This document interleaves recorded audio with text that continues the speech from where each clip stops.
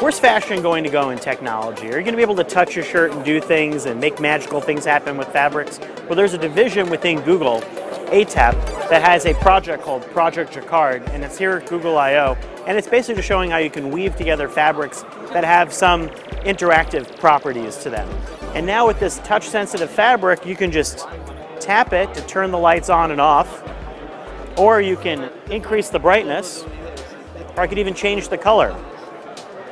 I could use a piece of interactive fabric to control my music, just by tapping, or stroking, or doing that for volume. Imagine if this was on my shirt, or a comfy pillow. You can even kind of use it as a trackpad, or an interactive art tool. It's not really clear what else you could do, but I guess they're exploring the idea of textiles as a future piece of the puzzle in technology. It's part of the mysteries of what's around at Google I/O. Always interesting science projects and fun things to explore. I'm Scott Stein at CNET, and I've been stroking fabric to make things happen.